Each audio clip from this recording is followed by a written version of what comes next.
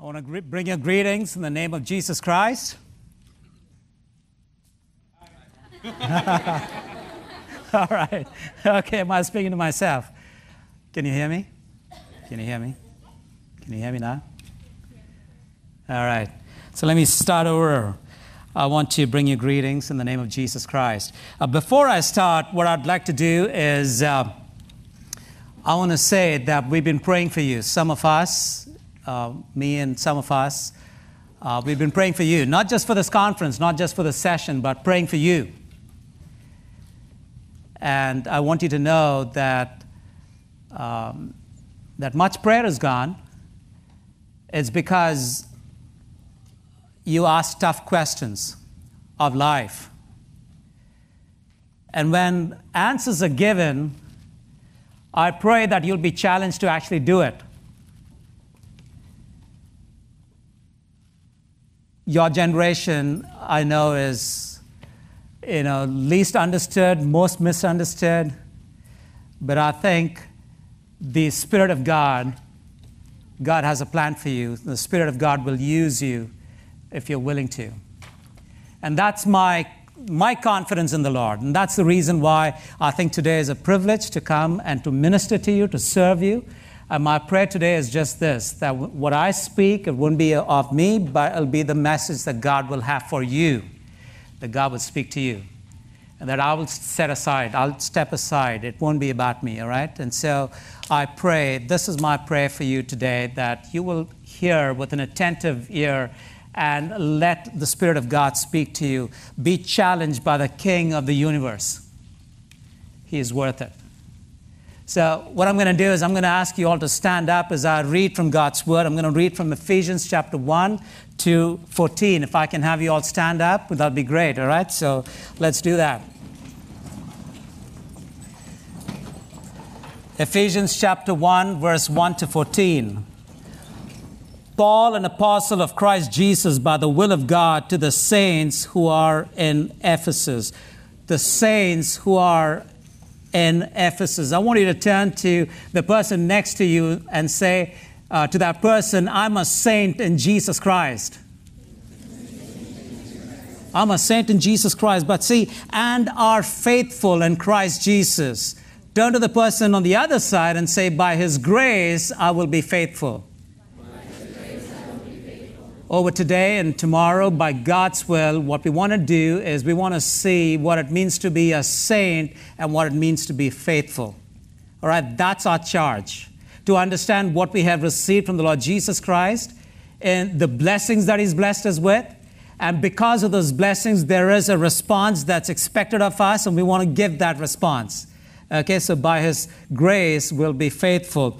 Grace unto you and peace from God our Father and our Lord Jesus Christ. What I want you to do with your permission is to paraphrase it just so that I can move some words here and there so you can get the pattern, all right? Verse 3. Before that, blessed be the God and the Father of our Lord Jesus Christ, who's blessed us, and see God's plenty. In Him, God has blessed us with every spiritual blessing in the heavenly places. Verse 4, God's preference. In Him, God chose the foundation of the world. Verse 4 again, God's presence. In Him, that we should be holy and blameless before God. Verse 5, God's predestination. In Him, God predestined us in love for adoption as sons according to the purpose of God's will. Verse 6, God's praise. In Him, God the Father has blessed us to the praise of God's glorious Son. Verse 7, God's pardon. In Him we have redemption through Christ's blood, the forgiveness of our offenses. Verse 8, God's profusion or abundance. In Him, according to the riches of God's grace, God lavished upon us in all wisdom and insight. Verse 9, God's purpose, that in Him making known to us the mystery of God's will, according to God's purpose. Verse 10, God's plan. In Him to unite all things, things in heaven and things on the earth, as a plan for the full Verse 11, God's possession. In him we have been claimed as God's own possession, having been predestined according to the purpose of God, who works all things according to the counsel of God's will. Verse 12, God's priority. In him we who were the first to hope in Christ might be to the praise of his glory. Verse 13 and 14, we see God's promise. In him you also, when you heard of God's truth, the word of truth, the gospel of your salvation, and believed in him, was sealed with the promised Holy Spirit, who is the guarantee of our inheritance until we acquire possession of it, to the praise of his glory. May God richly bless the reading of his word to our hearts. And I know this is a rich passage, but let me just pray with you before you sit down. All right, Father, we thank you for your word. This is your inspired word. We are unable, Lord, to fathom it without your Spirit. And so we pray that my frailty, my weakness, my inability, Lord, would not come in your way to speak to these precious souls, the ones that you have great plans to use and to multiply the labor of their hands. So we thank you for your presence here. May your Spirit, Lord, move in the midst and fill them, Lord, to the potential that you've called them. Thank you. In Jesus Christ, Lord's name we pray. Amen. Amen. Please be seated. All right, so like I said, what we want to do over the next 2 days is to look at this. Our learning is going to be this. What does it mean to be a saint? And how are we going to be faithful? All right, and so let's look at the context. And I want to just create the context, but I want you to get the excitement of the context. I'm not sure if you caught this, but Paul doesn't take a breath from verse 3 to verse 14. It's just one single sentence. He's so excited that he doesn't take a breath lest he lose your interest. And so he packs in a lot, all right? And so the illustration that comes to my mind is, I'm not sure how many of you have gone to Niagara Falls. How many of you have seen the Niagara Falls? Right, have you been on the Maid of the Mist, and what used to be called the Maid of the Mist? Right, you take the boat and you go down. Those of you who have been very unlucky not to see it, you take this boat, you get down, you come to almost to the bottom of where the water falls. It's 600,000 gallons of water per second just streaming down. It's probably among the greatest sights you can see. They say it's one of the 7 wonders, natural wonders of the world. But I want to tell you what Paul is trying to say is that this is like the divine Niagara. This is out of the world. He's so excited. He's just excited and trying to tell you what we have in Jesus Christ. But not just that, I want you to notice the emphasis of this passage. The phrase "in him" appears again and again and again. In him. I want you to understand that what we have is only because of him, because of Jesus Christ. And we all know that. But I want us to be reminded of that. I grew up in Hyderabad in India. And there, just outskirts of this city, is this Golconda Fort. Anybody been there to Hyderabad? I'm not sure, but right. And so this place, this fort is built on a hill. They've got some great architectural marvels. I mean, there's water that can go from the bottom of the hill to the top of the hill. But something else that caught my attention is at the bottom of the hill, there is this slab of a stone. You can stand on that. When you clap your hand, this clap can be heard at the top of the hill. And the unique part about this is the moment you step away from that, you don't stand on the slab. You move away from that, you clap, it doesn't go anywhere. It's like that the Pharisee who prayed a prayer unto himself. Right, I'm not sure if you caught that, but the point is that slab we can move away from. We cannot move away from. It's in him that we have all this. In him. Paul is talking to us about that, right? And I also want you to look at the extent of what we have received in the Lord Jesus Christ. Every spiritual blessing in heavenly places. I'm not sure if you're a visual person, but this is what I think. I just like go to this heavenly store and says like, can I have that blessing? And the person at the store says like, no, that's gone. Like, can I have that? No, that's gone. Like, where is it gone? Oh, the Lord came and took it all away for the saints. Every spiritual blessings in heavenly places. Now, I want you to understand that. Let that sink in. The Lord Jesus Christ, when He says it's in Him, we can take our confidence. We know what He's telling is true. He's not like a used car salesperson, is He? When He sells you a car and He says it's rust-free, and then you go home and you find it's full of rust. And you go back and then you talk to Him and you say, what happened? I thought you said it's rust-free. And He says, yeah, it is rust-free. You don't have to pay for it. Like, am I not communicating or what?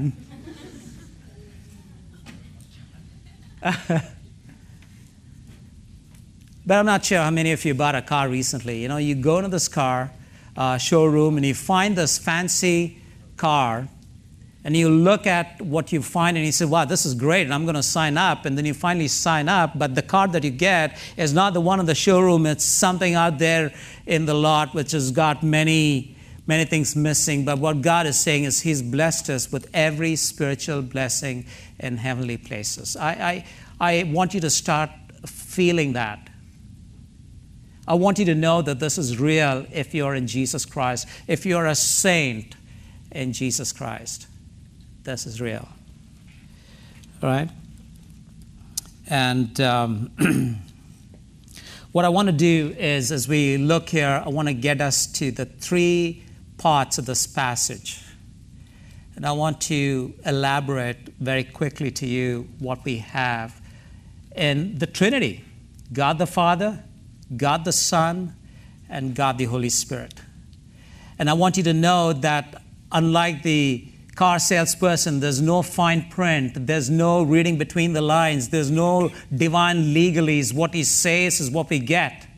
And in fact, as you get to Ephesians 3, it says that you can't even think what He has blessed us with. So when we look at the first one, from verse 4 to 14, but the first part of the passage is from verse 4 to 6. We see that God has chosen us in the eternity past. He chose us before the foundation of the world were laid. Before the foundation of the world was laid, the Father chose us. And that was eternity past. But look at what God the Son has done. We read from verses 7 to 12 that He has redeemed us in the historical past. Where did He do that? Where did the Lord Jesus Christ redeem us? What did He do? What did He do? Should I start speaking Chinese? Or what did He do for us on the cross? Did He redeem you? On the cross, He redeemed us. All right, okay. And the Spirit, He sealed us in our personal past. Right? When we come to trust Him, when we come to put our faith in Him, He does that. Right? I want to read to you a quote by Warren Wiersbe. This is what it says. As far as God the Father is concerned, you were saved when you were chosen in Christ in eternity past, but that alone did not save you. For as far as God the Son is concerned, you were saved when He died for you on the cross. And as far as God the Spirit is concerned, you were saved when you yielded to His conviction and received Christ as your Savior. The Trinity involved in our salvation. The Trinity involved in making us saints unto Him in the creation, in the cross, in the conversion. In the creation, the Father, in the cross, the Son, and in the conversion, the Holy Spirit. And yet we see the Trinity in all of that. And I want to go through each of that little detail so that you know what that means. All right, so let's look at the first section. And in the Father, we have received, what I want to say is we have received an identity. We have received an identity. Verse 4, we were chosen to be holy and blameless. In verse 5, we were predestined to be adopted as sons. Holy and blameless sons and daughters before God. What does identity mean? What do you think? What does identity mean? Anybody wants to take a stab at it? No?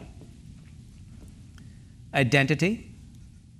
You know, we sometimes sit on it, right? It says, show me your ID, and then you take out your driver's license or whatever it is, or you show the certificate on the wall. We tend to define ourselves by something or someone. What defines us is an identity.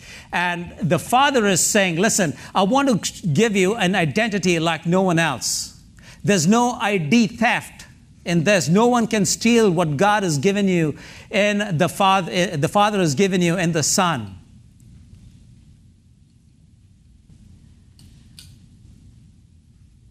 I'm not sure if he's here, but I was talking to a friend of mine, and I mispronounced his son's name. And he corrected me immediately. He's a 7-year-old. And he corrected me immediately. And I was thinking, really, you know, our name is an identity. We try our best to hold on to our name, to make a name for ourselves, do we not? We want an identity. And yet, the greatest identity that we can ever have is what God gives us in His Son. That we would be holy and blameless before Him. In love, He predestined us to the adoption of sons. I ask myself this, like, what makes your identity? What's the identity that you're striving for?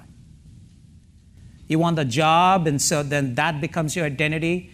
Or you've got a profession, and that becomes your identity? Or you want to get married, and, you know, I don't know. I don't know. What frames your identity? Or sometimes we want to make our own identity, isn't it? How does that poem Invictus go? Have you heard of the poem Invictus? No? I want to be a master of my own fate and the captain of my own soul. Should I start speaking Malayalam? You've seen the movie Frozen, all right? Okay, now I get some laughters, all right, that's good.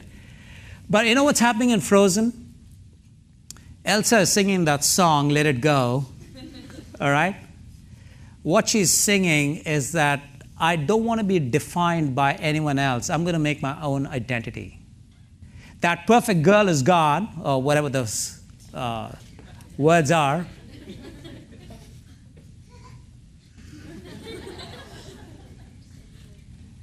But God is saying, you see, our greatest need is identity. Our greatest need is identity. And I want to tell you, my brothers, my sisters, you would not find a greater identity than what the God of the universe can give you. To be called His son and to be called His daughter. And that you would be holy and blameless before Him. That, you know, we look at ourselves, look at me, and you would say, oh, wow, this guy is up in the stage, he's talking about all this. I know him. Yeah, those stories are true. But you know something, as the Father looks at me through the Son, He sees me as holy and blameless because I stand in the righteousness of Jesus Christ. That is my identity. That can be your identity if it is not. And that is your identity if you are a saint in Christ Jesus. Identity He gives you. All right? But I also want us to look at what the Son gives us. Verses 7 to 12. Verse 7 says, we have redemption through His blood. The riches of His grace which He lavished upon us. The riches of His grace. I don't know if you understand. Is there anybody here who deserved grace? Anybody? Just raise your hand. I know there are some people here who deserve grace. I know this. You guys are good guys. Anybody here who deserve grace? What? No, nobody? But you know what He does? Not just grace, He's giving us the riches of His grace. And that's the quality, the riches, the best, if there is in God's estimation. He gives us the very best. That's the quality. And not just that. What does He do? He lavishes it upon us, the quantity. It's just like, it's like the Indian hospitality. You never get your plate empty. There's a story that I remember reading some time ago. It's about this people in that boat, and they had run out of water. And because they ran out of water, they would die very soon, but there's water all over the place. And out of desperation, at one point, they just let down a pail to get this water. And as they drink that water, they realize that it's fresh water. And they realize only much later that though they are miles away from the Amazon, the amount of water that pours into I think it pours into the Pacific or the Atlantic, I don't know wherever it goes, but one of the oceans, as it pours into it, the seawater is pushed miles away because of this amount of water that's coming in. And I want you to understand, you are right there. This redemption, this riches of grace in Christ's glory, the lavishing of the riches of grace, it can cleanse away every spot, every stain. Nothing can stand in the presence of this divine tsunami. And as I was writing this, I asked myself this. I'm not sure. I don't know most of you. I don't know. I don't know what you're struggling with. I don't know if, as the psalmist said, you've made your bed in Sheol. And Psalm 139 says, I made my bed in hell. Because you feel that you are so weighed down that even God cannot redeem you. I'm not sure if it's because you're addicted to porn or substance abuse, or I don't know what it might be.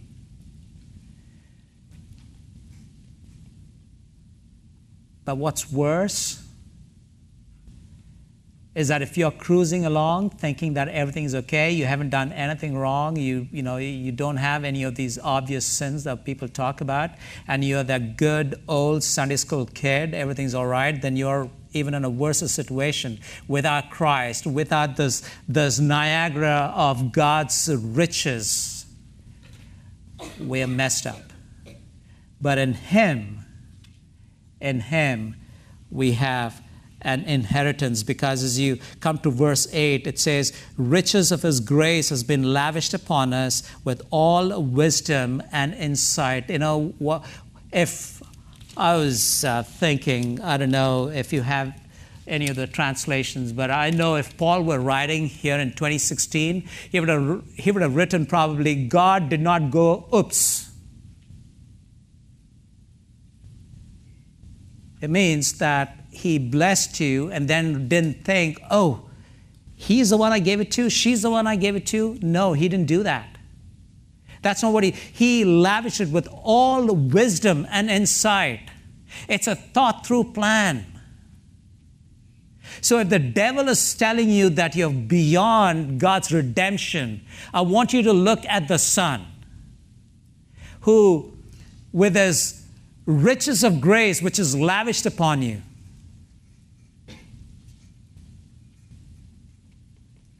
and that's what we have in the Son, because it says there that Schaeffer says it this way. He says there are 33 riches of divine grace that has become ours in Christ Jesus.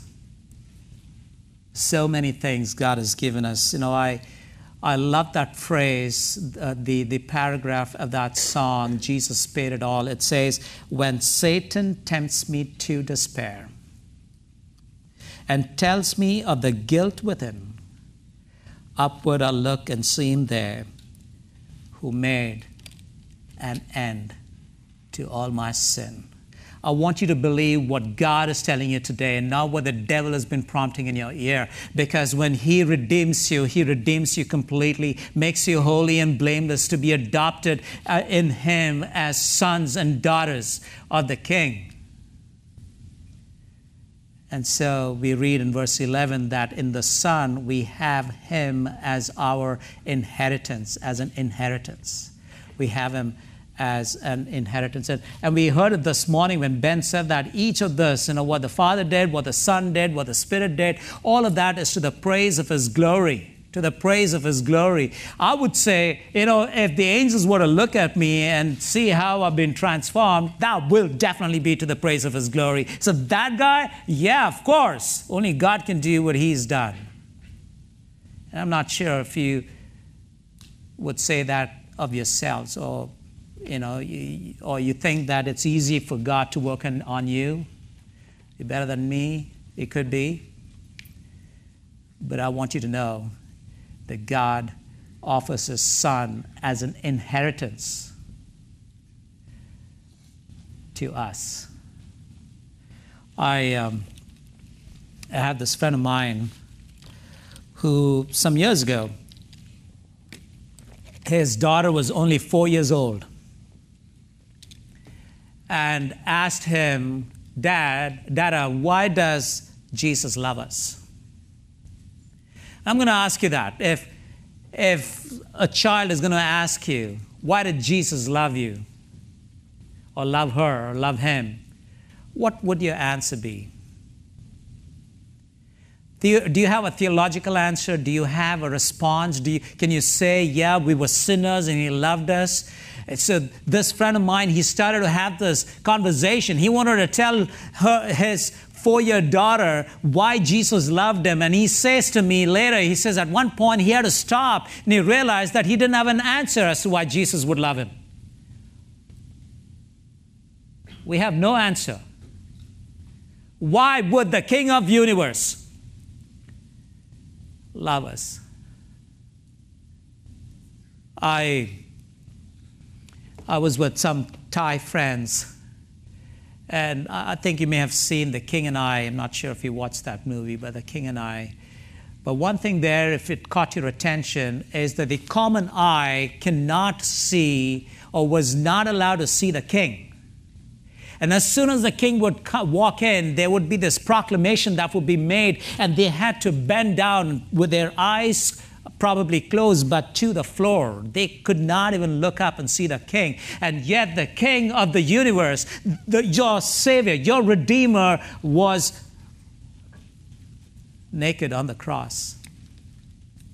And eyes would see him and mock him and wag their heads at him. Why would he want to go through such humiliation when you and I could not contribute anything to the equation?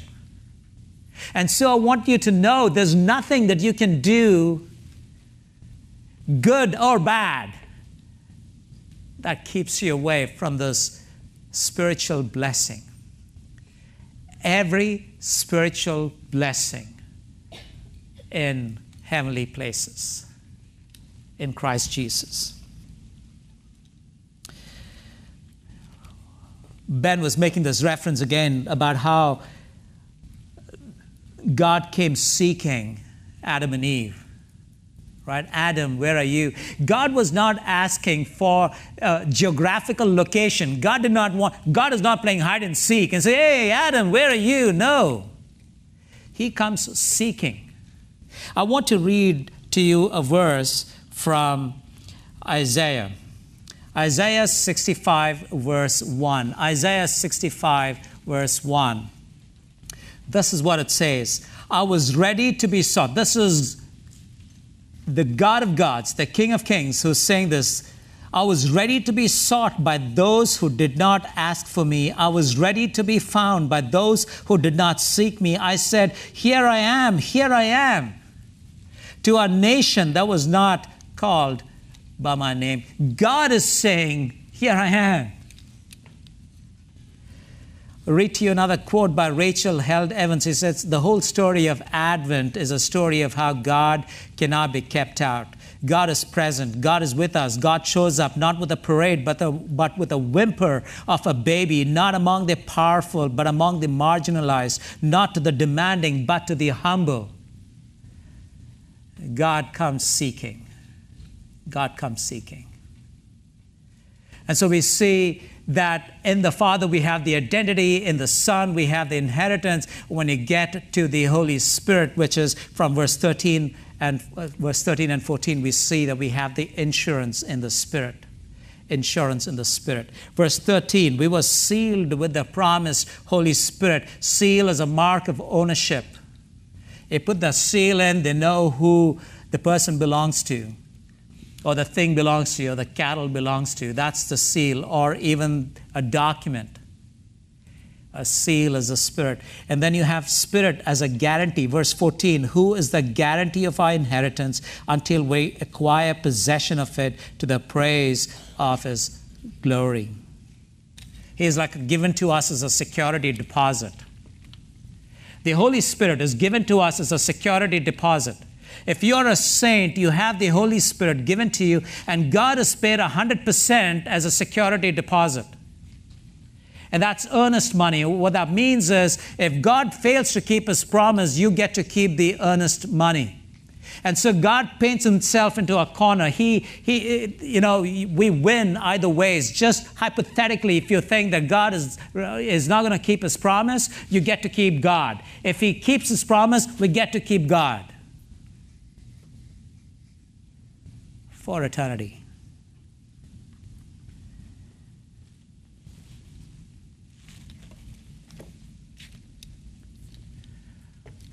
I wanted to walk you through this just to let you know that many times we have read Ephesians, but there's so much that we have in Jesus Christ.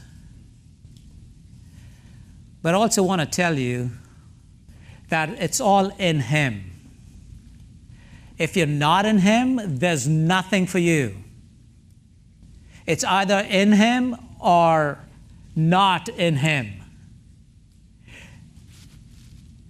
I'm not sure how many of you have sung that Sunday school song, one door and only one, and yet its sides are two. You guys didn't go to Sunday school? Or this is like an outdated old one, or am I dating myself? Anybody here who knows about that song? Very few. All right, thank you. I was just feeling so left out. One door and only one, and yet its sides are two, inside and outside. On which side are you? I want to tell you, dear brothers and sisters, this is not fancy. This is not anything that is mythical or something that's beyond your reach. Or you'd say, wait, I just got to enjoy my life a bit before I get into being a Christian with such a long jaw that I can trip on it. But I want to tell you, your greatest joy, it can only be in Jesus Christ, in Him, because the Father is giving you an identity like no other. This world, it promises you a lot of things, but never gets you anything. In Him. In Him. That's the only reason that makes me want to get up in the morning, because I see how much I have received, and that there are so many out here in the world. Out here, I don't know how many of you are just still toying with this idea of who Jesus needs to be in their lives.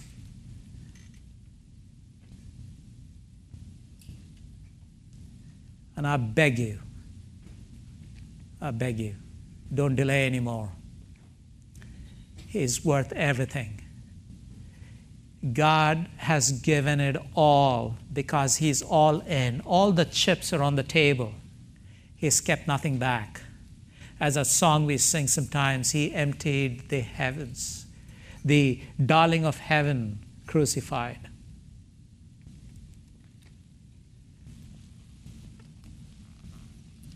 There's the story said about Arnold Palmer, who was an old-time golfer. he had gone to Saudi Arabia, and he must have played good golf because the king said, I want to give you a gift. And Arnold Palmer refused. And he says, he was very modest. And he says, no, thank you. It's all right. I, don't want to receive a gift. But in that part of the world, saying no to a gift, especially when the king is giving you, is supposed to be a slur, an insult. And so Arnold Palmer then said, all right, just give me a golf club. And the next day, he gets this document, a deed for a golf club with 36 holes and a restaurant and everything. He was thinking he would just get a club, but he got the clubhouse. You see, what it is before the king, you never ask for a small thing. And you learn this lesson that before the king, the divine king, the King of Kings, the Lord of Lords, when you come to him and ask him of anything, he gives according to his riches, which he lavishes upon you. And when you deny his gift,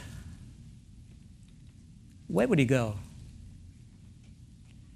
Where would he go? Who else can you go to?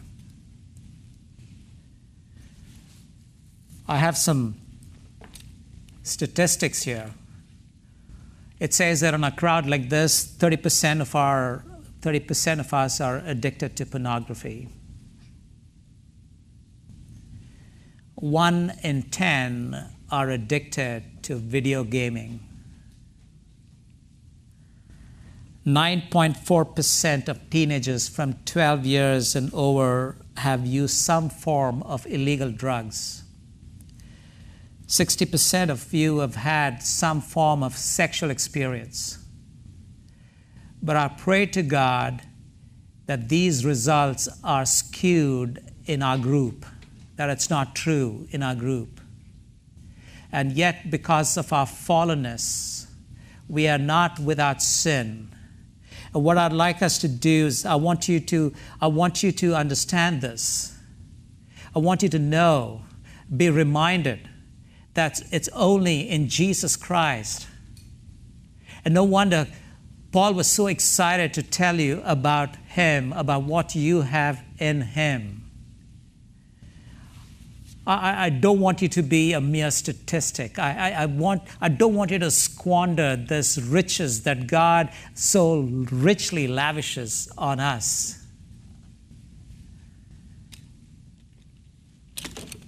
And so I ask this question, what's your decision? What's your decision? Are you okay to live life just on the edge? You got saved, you've said the sinner's prayer, and so you think everything is okay. You can have your legs in both the boats. And I fear that you might be knocking on the wrong side of the door saying, God, let me in, let me in. And he would just say, I never knew you. Now I pray that doesn't happen to anybody here. Don't fall for the advertising of this world. Know that what God offers you is the very best and out of the world. So I'm going to ask you to stand up again as I want you to take some time to pray and to commit, but if I can have you stand up and if I can also ask the music team to just come up. I'm not sure if they're around here, but if they can come up and sing for us or lead us in that Jesus paid it all.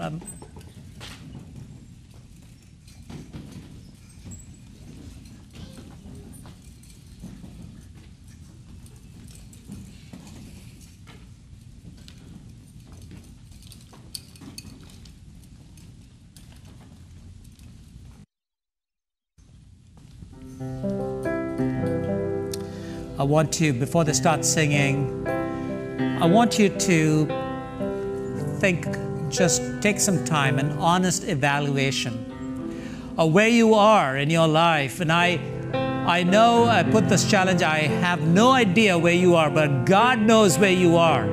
how far you've strayed or how close you are, and whether what you are struggling with.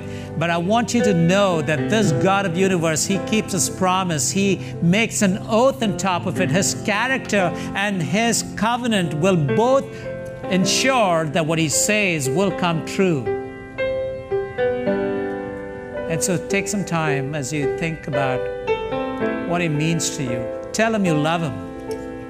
Tell Him, let Him know that you're so thankful that He would send His Son to come down and to die that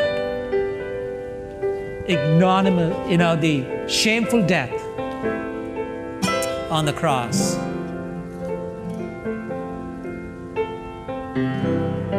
I'm not sure if there's anybody here who still doesn't know what it means to know this precious Savior. I want you to come and ask us, talk to us.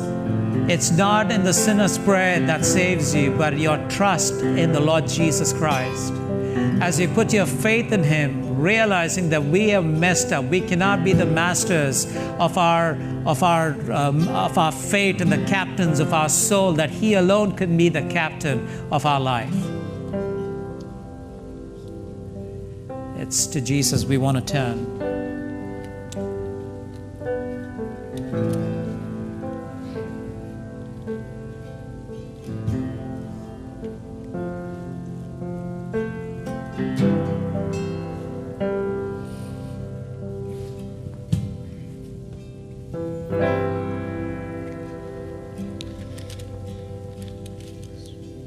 I hear the Savior say, thy strength indeed is small.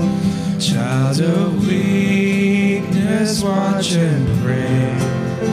Find in me thine all in all. Jesus paid. Jesus paid it all. All to Him I owe. Sin had left a crimson stain. He washed it white as snow.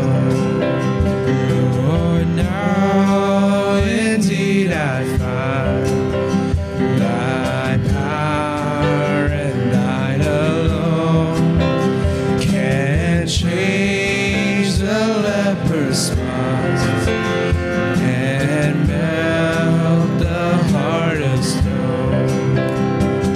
And Jesus made it all, and all to Him I owe. And sin had left a crimson stain. He washed it white as snow. For nothing good have I, whereby thy grace to claim. Oh, wash my garments white in the blood of Calvary's Lamb. And Jesus paid it all, and all to Him I owe. And sin had left a crimson stain. He washed it white as snow.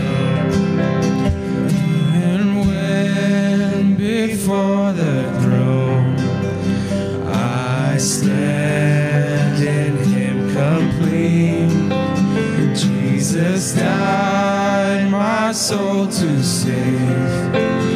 My lips shall still repeat, and Jesus paid it all, and all to Him I owe. And sin had left a crimson stain. He washed it white as snow. Jesus paid. And Jesus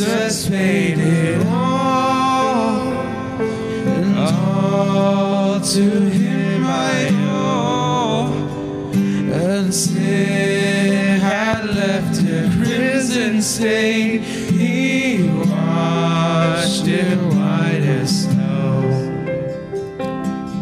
Blessed be the God and the Father of our Lord Jesus Christ, who's blessed us in Christ with every spiritual blessings in heavenly places, even as He chose us in Him before the foundation of the world, that we should be holy and blameless before Him. In love, He predestined us to adoption as sons and daughters through Jesus Christ, according to the purpose of His will, to the praise of His glorious grace, with which He blessed us in the Beloved. In Him we have redemption through His blood, the forgiveness of our trespasses, according to the riches of His grace, which He lavished upon us in all wisdom and insight, making known to us the mystery of His will, according to His purpose, which is set forth in Christ as a fullness of time, to unite all things in Him. That in one line is what God is all about, to unite all things in Jesus Christ, and that you and I would be as sons and daughters of the Father. Father God, we want to thank You for Your Son. We thank You, Lord. We thank You. We can never fully thank You, Lord, for all that You mean to us and all that You are. And this evening, Lord, I beg You for the souls of these dear brothers and sisters. I pray, Lord, that wherever they be in their station of life, whatever their struggles be, whatever the world has been telling them, the lie that they've fallen for, or they're listening to, the repetition of the messages that they keep getting in schools, universities, at workplace, we pray, Father, that Your word would richly dwell in their hearts, would bear much fruit. And Lord, the plans that You have for them would abound to Your praise and Your glory. And thank You for all the heads that are bowed. We thank You for answering our prayers, because we offer this in Your name and for Your glory. Amen. Amen. Please be seated.